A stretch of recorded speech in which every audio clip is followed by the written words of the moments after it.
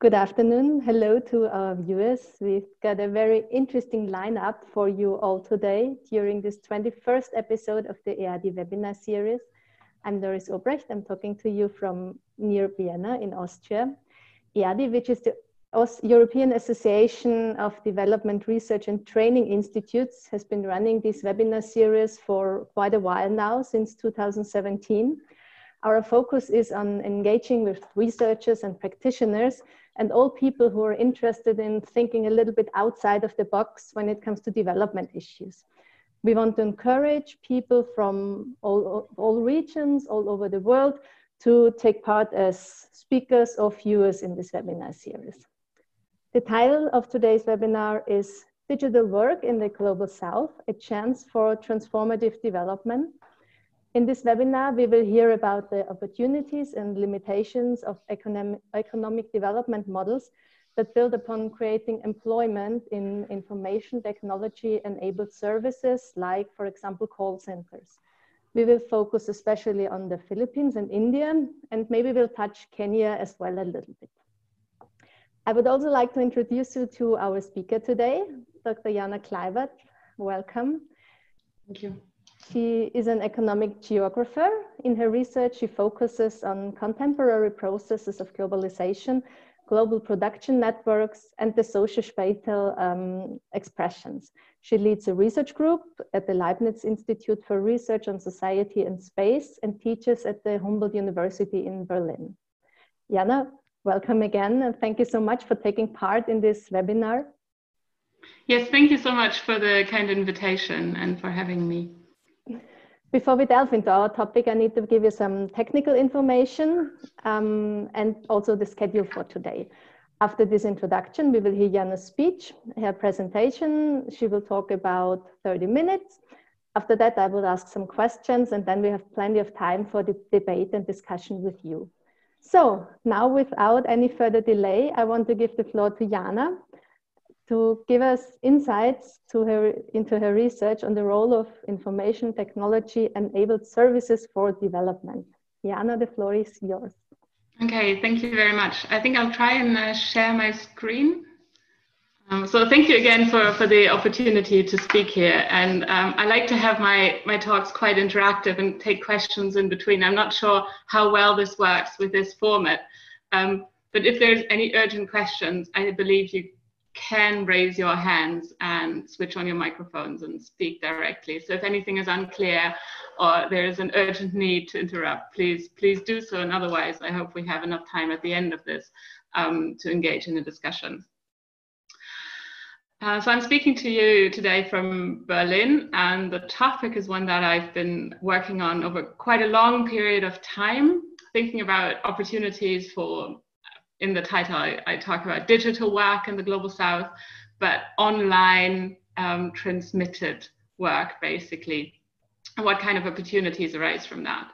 And generally, when we think about opportunities arising, types of work that can be relocated and employment opportunities, but also opportunities for economic transformation that arise out of this, the first idea is to think about technology and how technology drives these developments.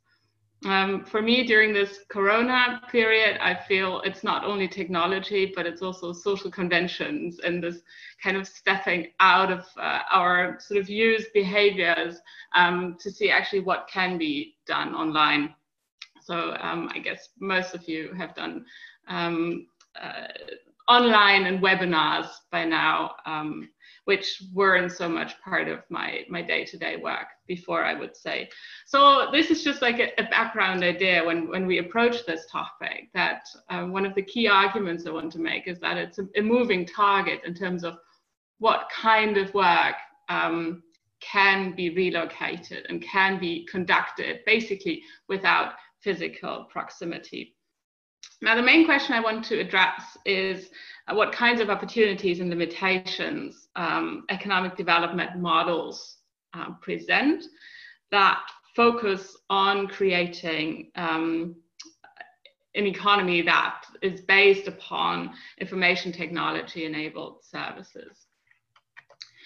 And if we move back a little bit. I think the idea of services being able to actually constitute an economic development model isn't that old, because this is one of the reports I found from 2004 that explicitly talks about the shift towards services. This is by UNCTAD.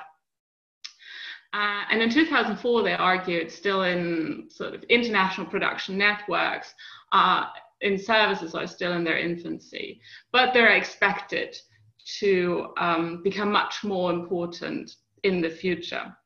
So services previously were sort of seen as a rather statistically often invisible leftover category. They were quite neglected in many ideas about economic transformation, because they were seen to be beset with low productivity gains, and also mostly requiring physical co-presence.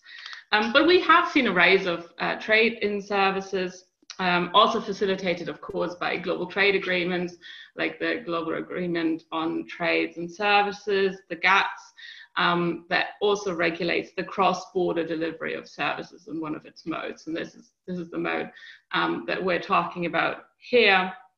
And this has enabled a whole range of digitally transmitted work, both low-end and high-end, low-skilled and high-skilled work that is part of the spectrum. Now, when I started working on this, there was a lot of enthusiasm about the opportunities and the hopes that this transformation revolution would bring. It was called the next industrial revolution in a foreign affairs report by Blinders. And these are two books. The first one on the left by Thomas Friedman. You're probably aware of, a journalist who wrote something that geographers, I'm a geographer, as you can see in the map behind me, that geographers find quite confronting, the idea that the world is flat. And to be fair to him, I think he's not really arguing, he has not really been arguing that the world is flat as such, neither as depicted on the cover here, nor actually that the world is flat as he sees it, but rather what he identified was a process of flattening of the earth, that he also attributed technology quite an important role in that. New technological opportunities, lower costs, digitalization, standardization, codification, unbundling of services and of value chains have led to a fragmentation of production. And so this has enabled a whole range of new opportunities in a sort of level playing field in which it doesn't matter so much anymore where you're based, but you can participate on more or less equal grounding in the global economy and the kind of repercussions that might have. So this book was published in 2005, and just to show that this idea is still very much out there and still very sort of valid and talked about is a more recent book in 2016 by the economist Richard Baldwin, who argues that we do see a great convergence between the North and the South based on information technology and what he calls the new globalization. So the idea that knowledge and ideas can travel more freely now, leading to more opportunities independent of location in terms of competition in the global economy. So this is kind of the starting point, that there seems to be this idea that there's all kinds of opportunities arising for people, cities, regions, and countries in the global South to compete in the global economy and take on, refocus maybe their economic development models. I'll talk about the experiences of 3 cases, and I'll try to challenge that idea somewhat. I don't want to come across as too pessimistic in this, but I think my talk is one way to rectify this, what I think are overly optimistic ideas, and try to see then what are the challenges involved in these models. Now, before I go into that, there's a little bit of just terminology that I want to explain, and this this is one thing that gets misunderstood quite often. So please bear with me through this very short graph. What I talk about is a geographical process of offshoring. I don't like the word particularly. I'm a German native speaker, and if I translate it, off the shore, I think of a coast, I think of coastlines, beaches. This is not involved. However, it's the correct term for the process we talk about, because it is identified as the question as to where production takes place, the geographical location. So we're particularly interested, if we want to understand opportunities for employment creation in the process of offshoring. So that's why I'll talk about offshore services. Oftentimes, especially during presidential campaigns, you also hear the word outsourcing and the outsourcing industry and services outsourcing. And that's a process that is different but related and can occur in combination. So here you can see on the one axis, the geographical location. So the question of where does production take place in the home country. So this is based on countries, this model, or abroad, with a minor complication of whether it's far abroad or close abroad, which again is very difficult to define. So just if you hear the word nearshore, it means generally a country that is not very far away. You can, of course, debate a bit how far is. But let's say I'd be offshoring production from Germany to Poland. That would probably be classified as nearshoring, not necessarily any shores involved, but a border. But if I would send work to Manila, which is one of the cases today, then that would be considered offshoring. So this is like the lower end of the chart. The second question is the organizational dimension, and that is whether it is done in-house within the firm or outside of a firm by a different firm. Now, this is outsourcing. If I outsource to another firm based in Germany, then it will just be classified as outsourcing. If I outsource the work to a subsidiary in the Philippines, then it's simply offshored but not outsourced. And if I send the work to a different firm in the Philippines, it's offshore outsourced. That may seem super complicated, but technically it's very easy, and it's just an explanation of why I use the term offshoring when I talk about the process of relocation. But I just want to make you aware that work can be outsourced or not in this process, and that can make a difference if we look at global value chains. Of course, also these processes can be reversed, so then we talk about reshoring or backsourcing. I mentioned value chains, and here's one way of thinking about ITES, so information technology enabled value chains in services. And you can see it's quite difficult to classify them. So this is, I think, quite a good way to do so by colleagues who have argued that we can think about sort of vertical activities, different types of activities, and we can think of different sectors that may use these activities, which you can see on the right-hand bar. Most of what I'll talk about today is in the cluster of BPO, business process outsourcing, and one particular element within that is call centers and contact centers. But just to show you that it's quite a big spectrum of activities, and they do differ in terms of the value added that they achieve. You can see a lot of acronyms. I don't think it's important to be aware of all of them. It's just to give you an idea. And the question then is, which way is up? If you think about upgrading in global value chains, what would be the way up from a particular element? And maybe the cases we discussed today, they're also based within different elements in this diagram. So with this as a bit of theoretical background to the processes we're going to look at, I'll take you now to the case study. And what I think is interesting in the sector, if you think about it, beyond sort of the messiness and the complication of all these terms, I think is the interesting factor that the whole industry is based upon cost savings. So the whole rationale of this idea is to find the lowest cost possible. And this is constantly changing. And Jamie Pack, another economic geographer, wrote a book rather recently that is called Offshore, Exploring the World of Global Outsourcing.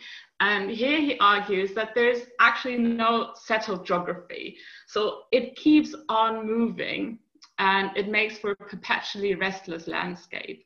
And that to me is an interesting idea, that what will produce are probably snapshot analysis of where sectors are currently located. But it means that they might not be located there forever or for a very long time. But that this is an industry that's constantly pushing the boundaries of where we can go. And particularly important this becomes if we think about automation of processes that will reduce the labor factor within these value chains entirely. So this means, and he makes the argument, it's not necessarily only for finding the next new offshore places, but tasks might be sent to no shore. So being fully automated at all. The cases I want to present today are India, the Philippines, and Kenya. And this is based on a recent paper that has come out together with a colleague of mine, Laura Mann from the London School of Economics. I was hoping she could join us today as well. I'm not sure if she's here yet, and she might be able to take questions later. But basically, so she's the expert on Kenya and has done the Kenya case study. And my work has been on India and the Philippines. And together we've had this very long ongoing conversation ever since we met 7 years ago about our cases and what they can tell us and how to theorize across different cases, how to make sense of the phenomenon and the opportunities it generates beyond sort of the classical case of India. And out of this came this joint publication that that you can read if you're more interested in the details of these cases. In the article, we talk also a bit more about policies and different kinds of policies and industrial policy, and I won't go too much into depth about that, but I rather want to show you three quite different experiences within the same sector. And through that, try to tease out some of the difficulties of these very optimistic assumptions about building an economic strategy, an economic development strategy in the Global South around these sectors. Now, the first example is India, and that's probably the most well-known case. And here you can see that India started quite early in this sector and has become known for its IT sector in particular, but also for other services that are connected, such as business process outsourcing or knowledge process outsourcing services. And it has become almost in all interviews, in many interviews it was referenced, and it has become the shining case of opportunity because the number of jobs created and also the contribution to GDP in terms of export revenues has been quite substantial. And we can see here in 1995, the types of jobs, the types of tasks being conducted out of India. This is a schematic representation by colleagues, was rather sort of limited to IT and body shopping and programming activities. And we've seen quite a change over the time in terms of the types of services done from India.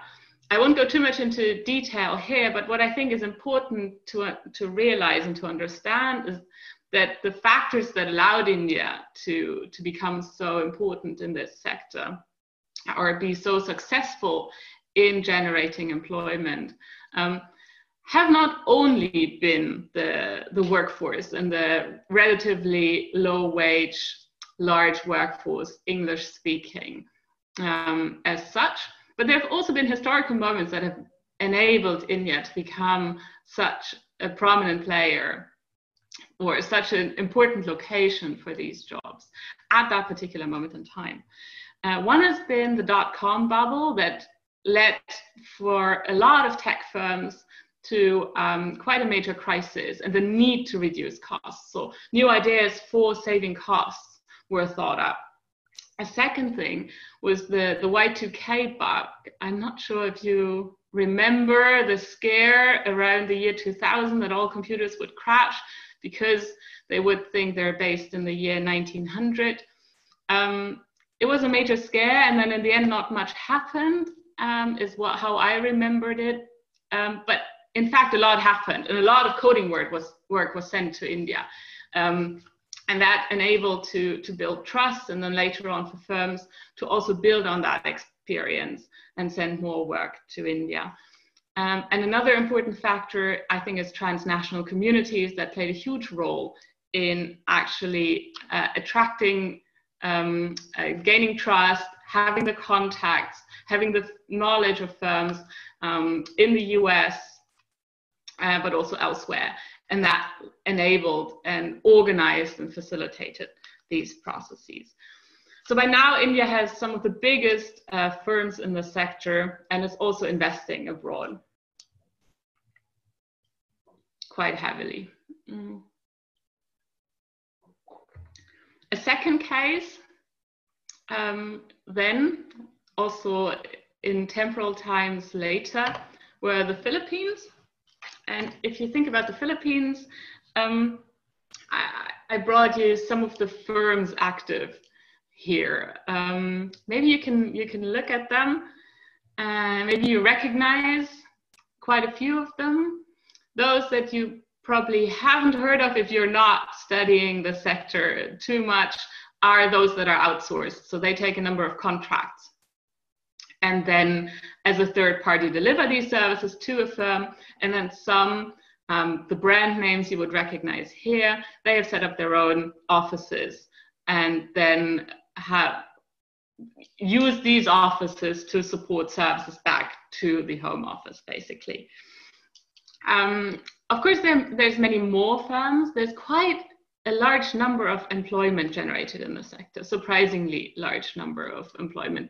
More than 1 million workers have found work in the sector.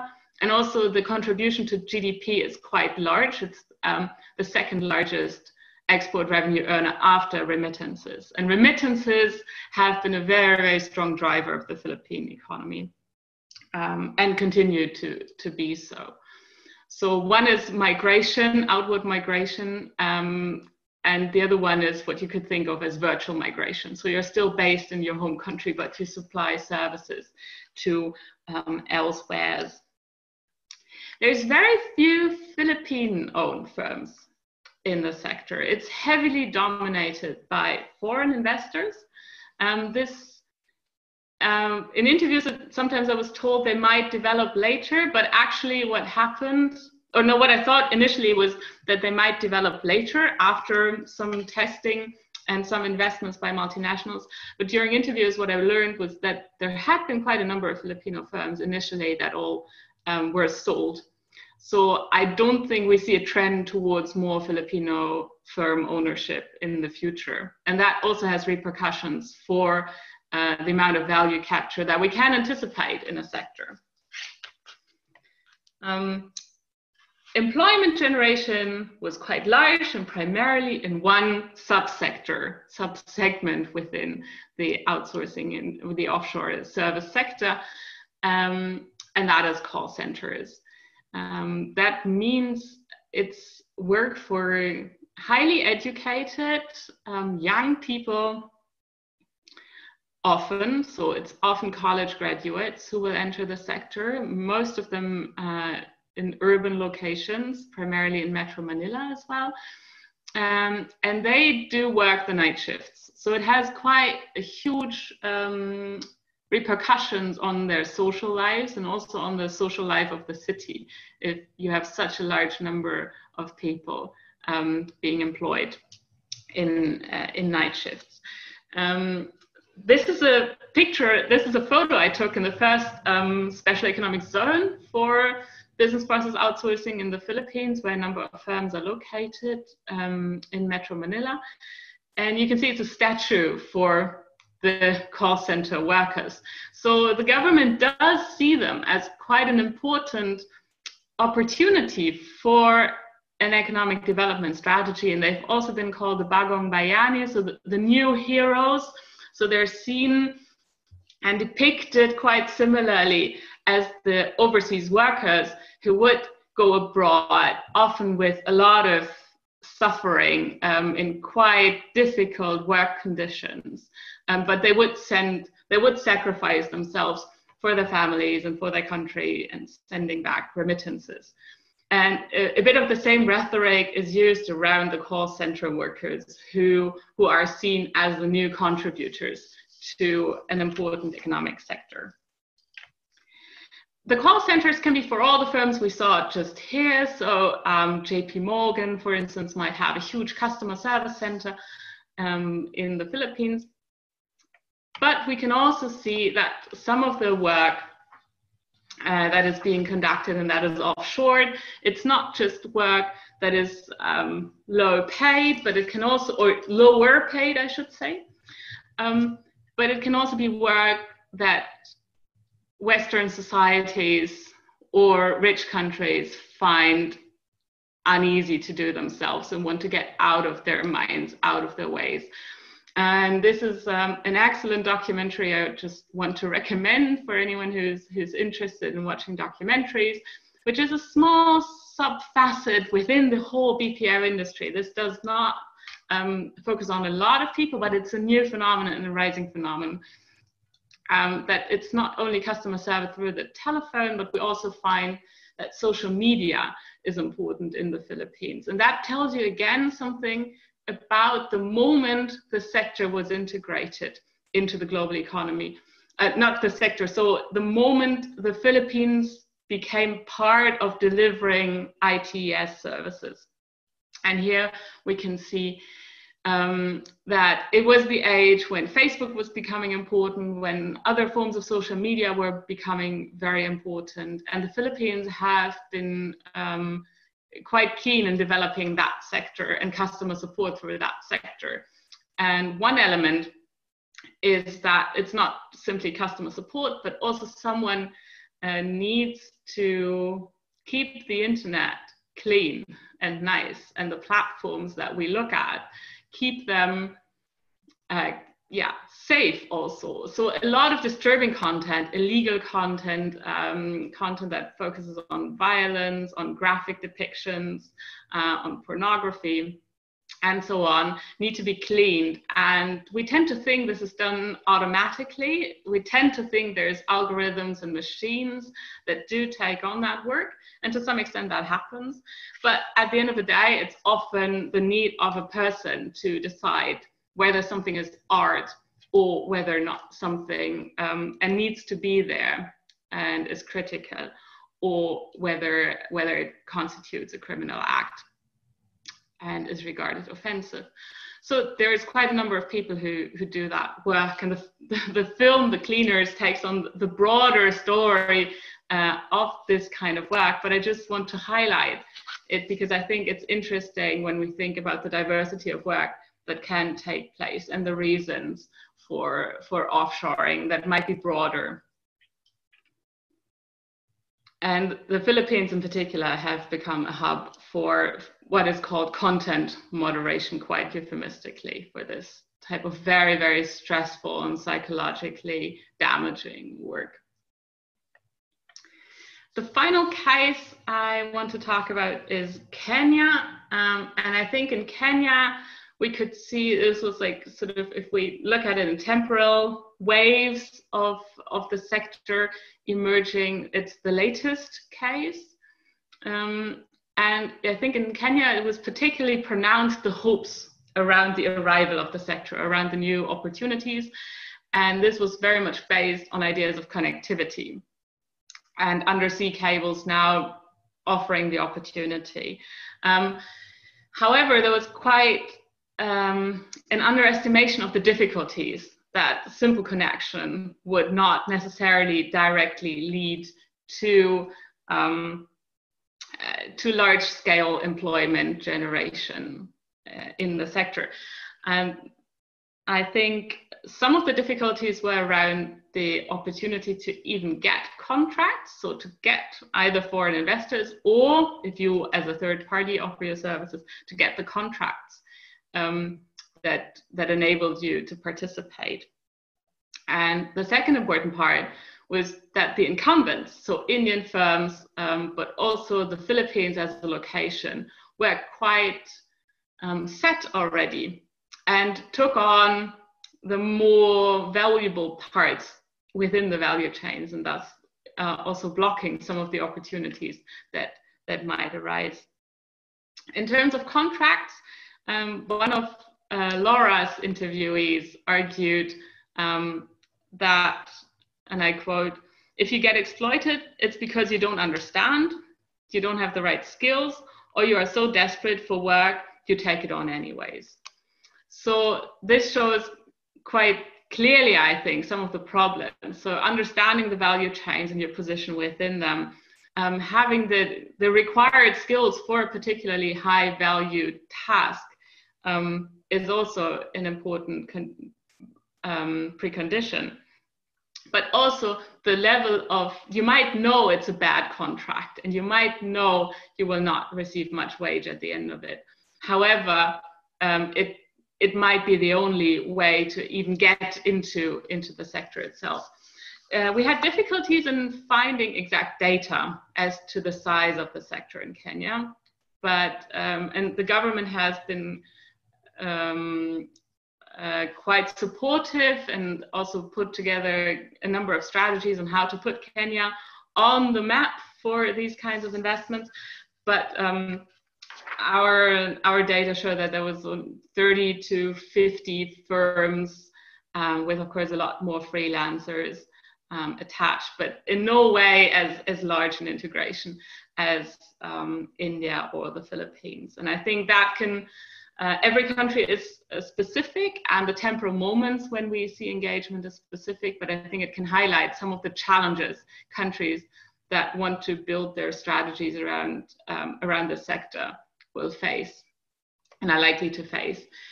Here again is a short summary of the three cases.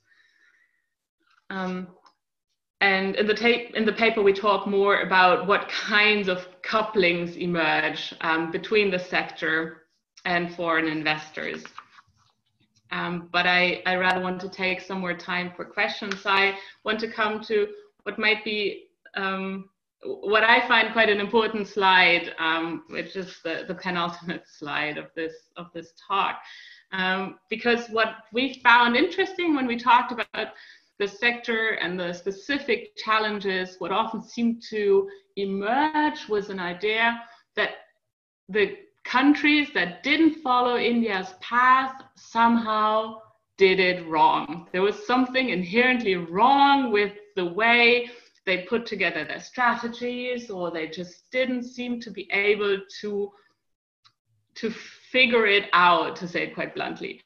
And I think, to me, the longer I thought about it and the more interviews I did, I found this hugely problematic as an assumption. And to me, I thought maybe the narratives we tell, maybe the stories we tell and the assumptions we have are quite problematic as well. And it's not the individual strategies of countries. Now, this, of course, doesn't mean there isn't strategies you can devise and there aren't smart ways of engaging with the sector.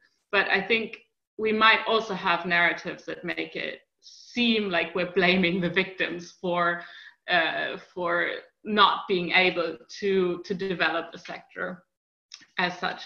So I think one of the narratives that tend to go around is the idea that India's success, India's way, India's model can be replicated. And I think this is this is not as easy, and it might be impossible. Not just because it's India, but because basically most trajectories are difficult to recreate or to copy. And I think there's a huge dependency on the positionality within the global economy, of the socioeconomic embeddedness and of the historical contextualization that I tried to show with focusing on the different moments of change that were occurring at particular times. As well, much more could be said about the colonial background that enabled some of these processes and pre-structured them, and also present obstacles, of course. But just as a brief intervention, sort of to say, I do think these ideas of replicality are quite difficult. A second idea that we found quite prevalent was the idea that building your economy on services sort of was seen as leapfrogging, so jumping from agriculture to services and kind of skip industrialization altogether, and that would be a smart thing to do. And I think there the example of India shows us that even for a country that has had very large employment generation and has had the ability to produce some of the biggest firms in the sector and quite a large number of export revenue as well, it is difficult to build your economy just around the service sector. However big you grow the ITS service sector, it is still one sector in the economy, and it needs to be embedded in broader strategies if you want to achieve socio-economic transformation. And then finally, I think this is a point where I'd like to connect it to debates around economic development beyond the services sector. So the idea that connectivity is the major issue, it's the major problem, sort of talk we had about the digital gap or the digital divide and problems around connectivity. And I think this is also something we saw in the sector as well. And this is not reduced to the sector. I think a lot of colleagues who study African development in particular have looked at logistics and telecommunications. So Stefan Uma and his colleagues in a recent book on digital economies at the margins have pointed that out quite strongly, but also colleagues who looked at the ICT revolution in Africa, Padraig Kamodi and Jim Murphy. They've also shown how the tourism sector is not necessarily gaining from connectivity immediately, but that this always depends on the type of integration that is achieved and the type of linkages that are created. So this is also something we've seen here, that your position and the type of connection you establish matter a lot.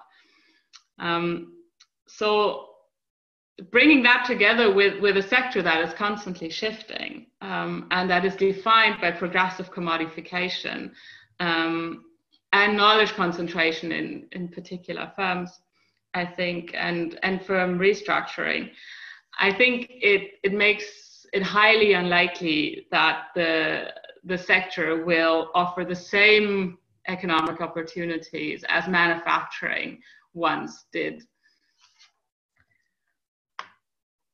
So this sounds very pessimistic, but at the same time, this is just to counterbalance some of the highly optimistic studies that are, or ideas, maybe not even studies, but just ideas that do shape actions, of course, that are out there. And we've looked at sort of 3 quite successful cases in this regard and pointing out some of the challenges with the model. That doesn't mean that employment generation as such, and for the individuals involved in the sector, let's say, as long as it's not content moderation, it might be quite positive to them personally, and it might enable quite a lot of change at that level. But for a transitory phenomenon, the question is how can socioeconomic transformation emerge out of that sector is an ongoing question. I think that would, governments and policymakers need to think quite strategically about in terms of where to plug in and how to then realize value capture within it. Of course, there's a lot of new developments. Of course, automation I talked about. The platform economy I didn't talk much about, but of course is an important driver, because it means it's not necessarily firms engaging anymore, but individual employees, individual freelancers that do present another type of challenges again. And then the third thing I thought about for today was when friends told me here in Berlin that their offices are closing and they will be closed forever, most likely. I think this is an interesting facet of Twitter, and then Shopify is a Canadian e-commerce company. They were arguing that they're shutting down permanently their offices. And so I wonder, this might be another moment where what can be done where changes again. And the website has also already changed, and they argue now we can hire you almost anywhere. And they argue the time zone might be more important than your actual physical location for being employed within a firm. So these are new questions to arise, and I do think they make the kind of issues we have outlined even more important in the future. I'd be very happy to take questions now, and I thank you very much for attending and being there and listening, and I'm excited about the questions and discussion points you might have. Thank you. Thank you very much, Jana, for this presentation. Usually I start now with the questions, but as we already have 2 questions in the chat box, I will give you this ones first. I will copy the first one again to the chat box so you can read it as well. Hi, Jana, could you please differ a BPO and shared service center model in outsourced corporates? Okay. Yes, good question. So I think it relates to the distinction between outsourcing and not outsourcing. So both are offshored.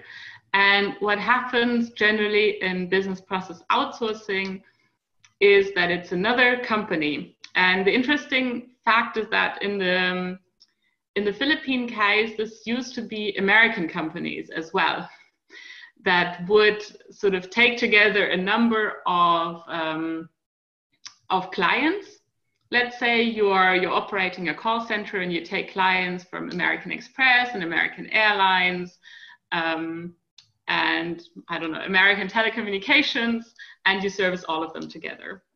So that would be a BPO, because it would be outsourced. The call center would not belong to American Airlines or any of the others. Whereas with shared services, it basically means it is fully owned and it's a subsidiary set up abroad.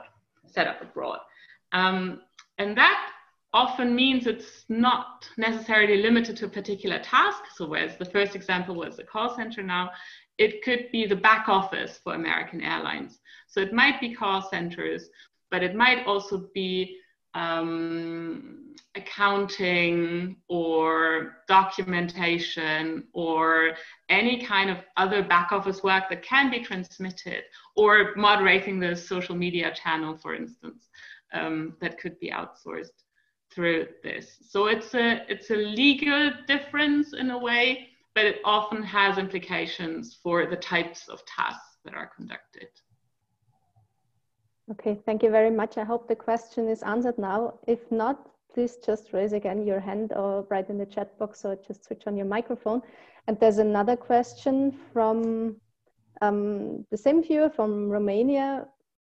It is clear. Okay, thank you. Hi, Jana.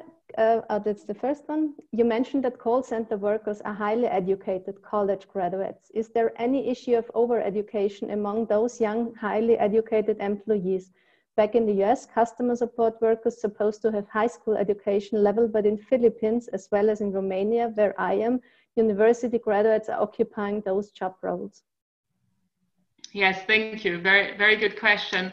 And that is something that we do see in the Philippines. I'm not sure if over qualification or over education is the, how can I phrase it? So I think what we do see is that people have higher qualifications than they would have if the job were located in the US.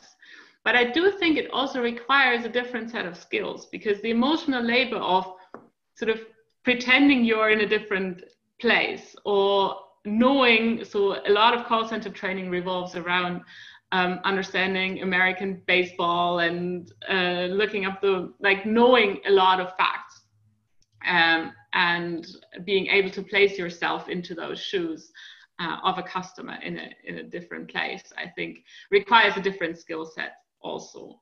I think if I look at the economic structure, it means that maybe people who have other skills that are relevant for an economy and for a country aren't used. So for instance, there's dentists who make more money, who have a higher salary in business process outsourcing jobs than they were if they were practicing as a dentist. So I do think there's quite a lot of problems, and I think the problems become especially pronounced if there's no upward mobility from these jobs that is possible. So the question is, where do you go from being a call center agent?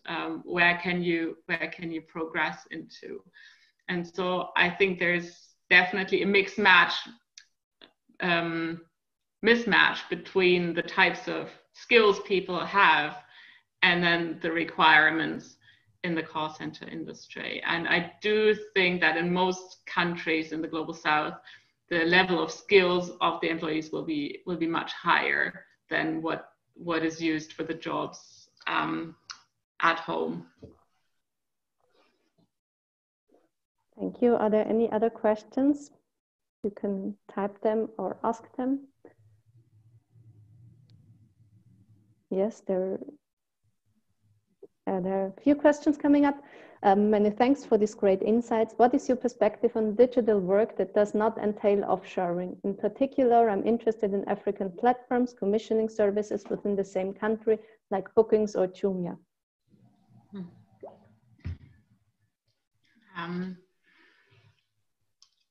I think this is something that occurred particularly in Africa, was that domestic outsourcing occurred quite a lot. So I think this is also what you're referring to. So there's platforms arising. Okay, just let me see.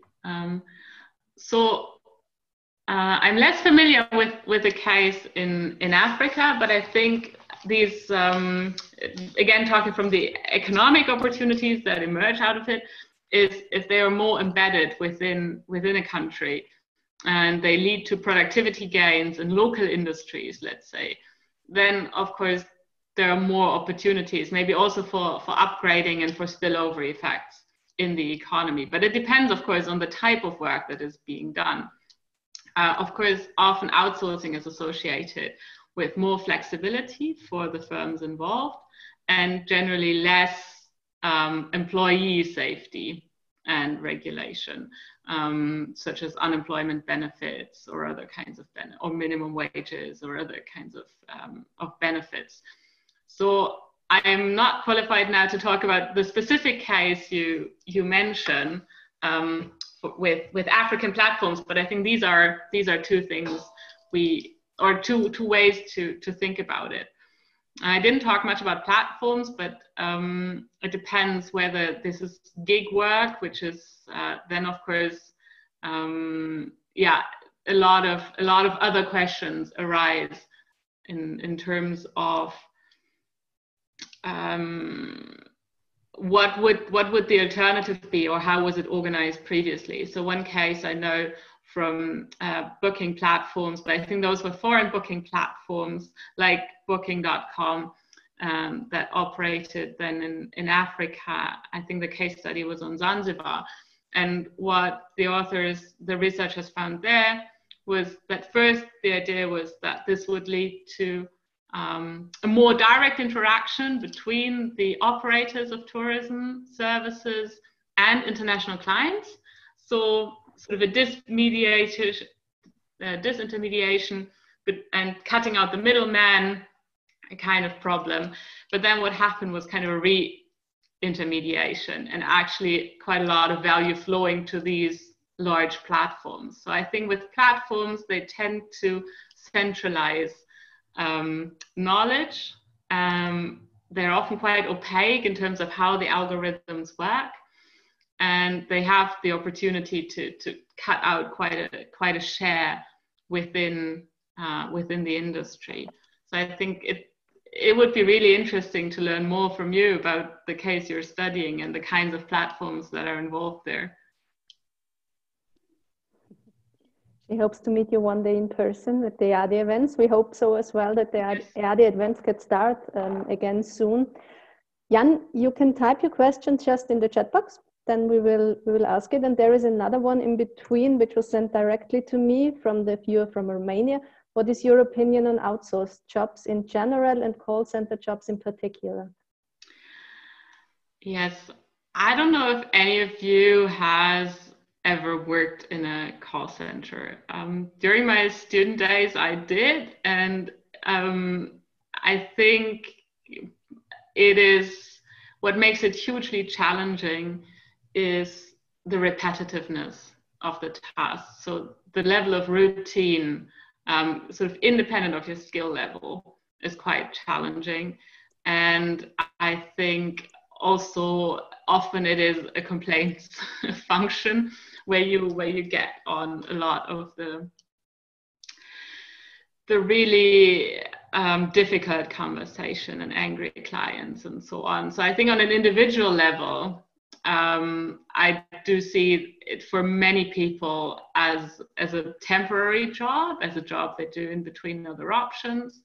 And the interesting question is what happens when you make that your model in the economy.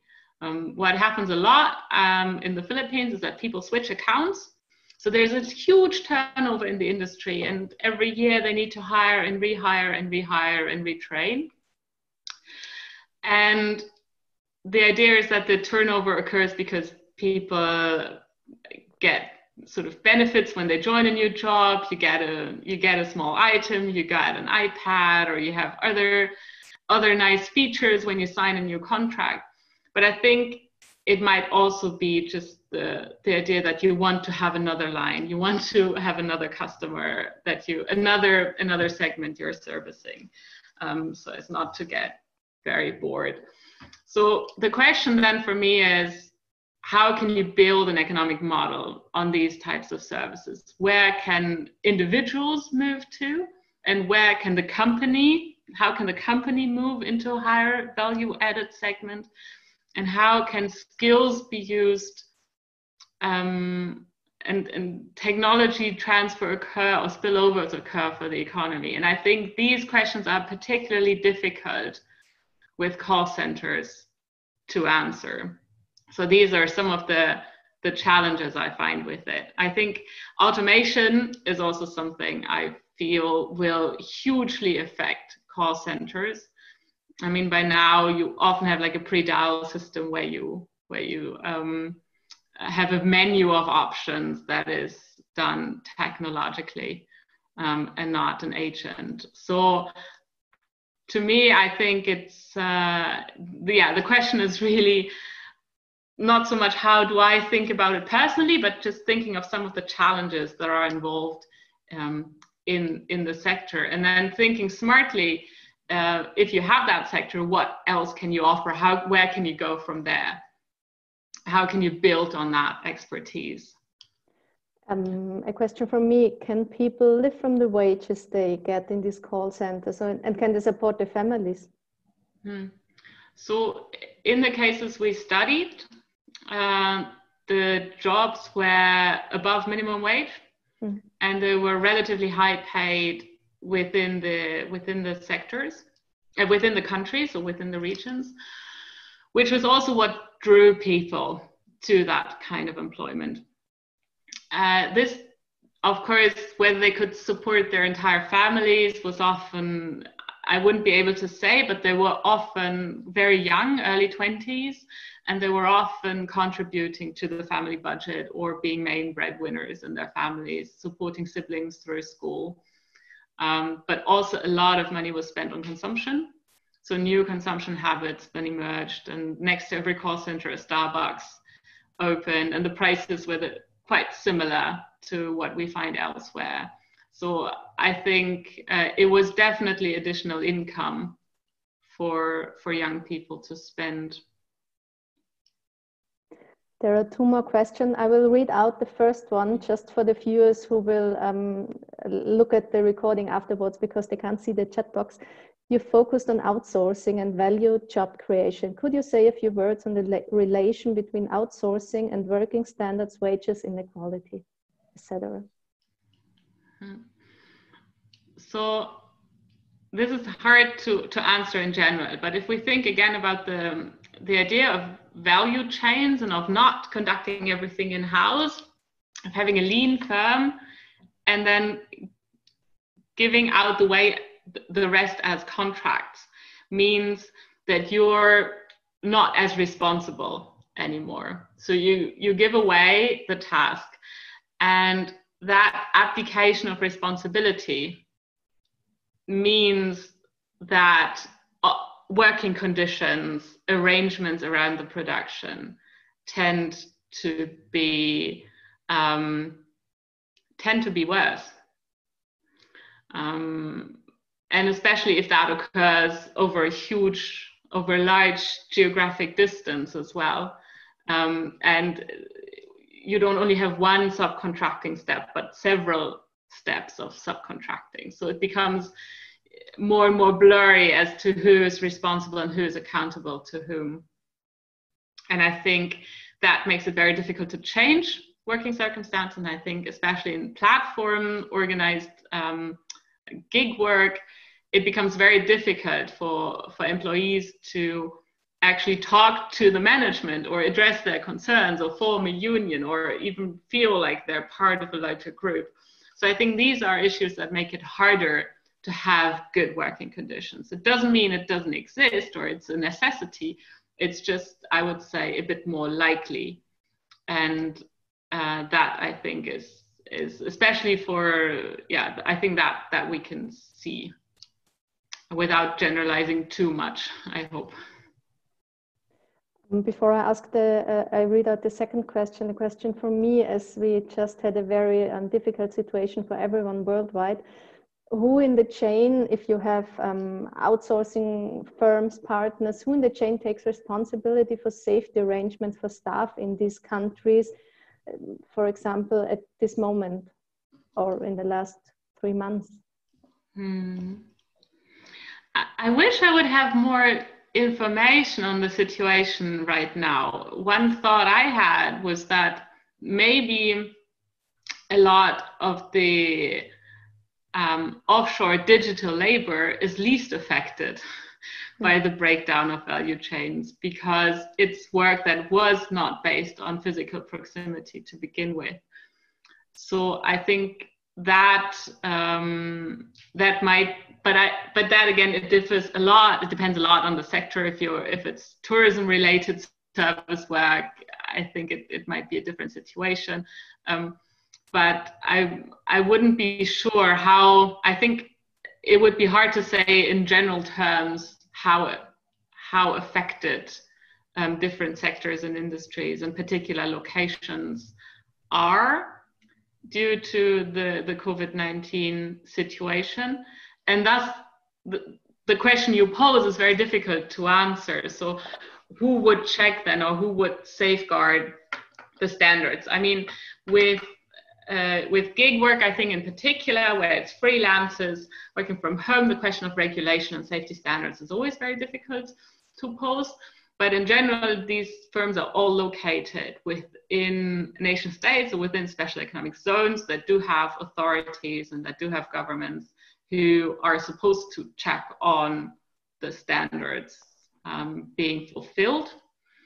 How they operate in a crisis situation, of course, is a difficult question that I can't answer. I think one thing that maybe didn't come through, I think one thing with services is that the health hazards are less than much manufacturing work. So I mean, you have much less physical hazards, let's say exposure to chemicals or other issues. So it's white collar office work often. So this is different from, let's say, the textile manufacturing in Bangladesh, where we all have these horrid images of the Rana Plaza situation. So we are already a little bit over time, but we have, I take this second one from Jan Martin as the last question. As you know, I'm from the niche that you may call impact sourcing or fair trade outsourcing. Do you see any chance for this niche to grow similar to the rise of fair trade in traditional products such as coffee, etc.? Yeah, thank you. Really, really interesting to basically see in the future. I wouldn't be able to say that confidently where this will develop. I think with fair trade, the question is always, what kind of products do people care about? So chocolate and coffee are the obvious examples, but I think getting awareness for services might be quite difficult, especially if it's business services that aren't delivered to the individual consumer, because I think a lot of the fair trade power arose also through consumer demand, and it's a strategy that targets the consumers and their ethical consciousness rather than sort of states that are supposed to be involved in more strict regulation. And so if we have a model where the question is what kind of services are delivered and how many levels of subcontracting are there, and can the companies who source these services confidently claim that this is like, can they use it for their corporate social responsibility strategies in such a way that they will draw on it? I think would be a question in terms of seeing it grow in terms of demand. I hope all your questions are answered now. Looks like. We have come to the end of the webinar on digital work in the Global South, a chance for transformative development. A big thanks to you, Jana, for taking this time to present your research on this webinar and helping more people to understand the realities in these countries and in these sectors. Also, thanks to anyone who joined and for all your questions and for your participation. The EADI webinar series will go on. It will be broadcasted a few times in the next weeks, so look out for it on the EADI website. It's eadi.org, or on the social media channels on Facebook and Twitter. I hope we will read and see some of you again, and thank you to all, and goodbye. Okay, thank you very much. Bye-bye.